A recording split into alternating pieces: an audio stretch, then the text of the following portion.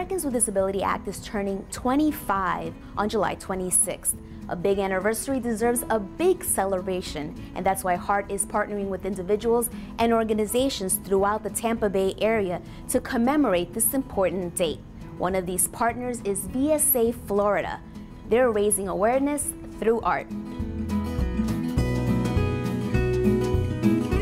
VSA is a statewide organization, and we happen to have our offices based in Tampa. VSA was very excited this year because it's also the 40th anniversary of VSA, which is an affiliated program of the John F. Kennedy Center in Washington, D.C.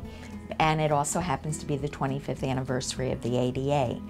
And so we did want to be able to find a visual way to express what the ADA or the achievements of the ADA may mean to people, and to create an awareness from our own perspective, to create an awareness of the diversity and the ability of inclusion of all people in the community.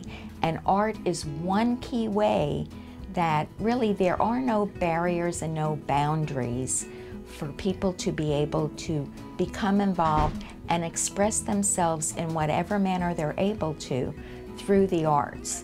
And so we decided to have what we call a call for art for the 25th anniversary of the ADA, open it up to all artists of any ability, and allow them to share with us what they felt the ADA feels like or has meant to them in some manner.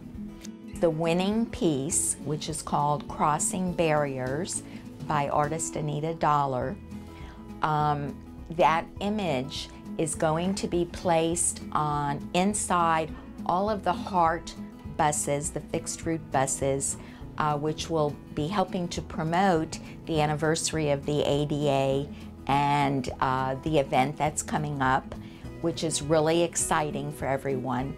And also the company that does the JC benches around the state is going to use that winning image and information about supporting the 25th anniversary of the ADA on benches around the state. Not all the benches, but on selected benches around the state.